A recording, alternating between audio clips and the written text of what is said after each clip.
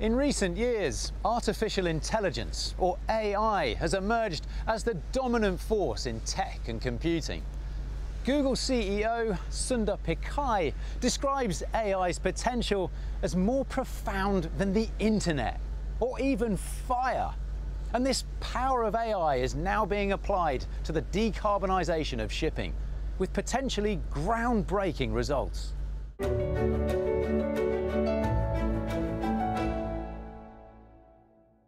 Now more than ever, regulators and consumers demand lower carbon shipping. To get there, you must measure and manage your emissions. The solution is leveraging big data and artificial intelligence and challenging the status quo with a new generation of industry disruptors, people like Army Daniel.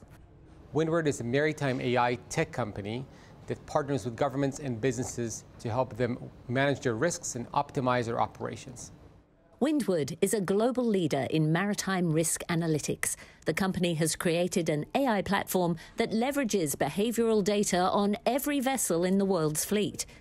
As stakeholders seek to improve their environmental ratings, they need to take into account hundreds of dynamic data points, such as vessel path, fuel efficiency, weather, and vessel interactions. We're building a model to independently assess and measure carbon emissions from every vessel worldwide. And the fact of the matter is that the same vessel doing a similar but not identical journey could have a quadruple amount of carbon emissions. And if you provide this to charterers, to banks, to ship owners, and even to logistics providers on a daily basis without asking the owner for data all day, you can really make a difference in how they take decisions and actually reduce the carbon emissions on a day-by-day, week-by-week, quarter-by-quarter basis. Properly harnessed, AI is the tool by which informed decisions and predictions about decarbonisation can be made. Being a ship owner is a horrendously complicated life these days. So what we're trying to do is help make that as simple as possible.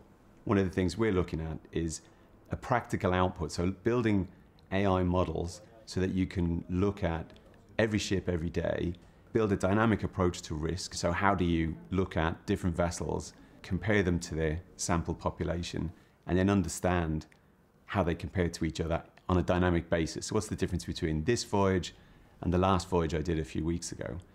Such predictive data can inform large-scale investment decisions, voyage routes, chartering decisions, even ship design, and ultimately accelerate shipping's decarbonisation journey. But for a sector so steeped in tradition, leveraging the power of AI will require a change in mindset.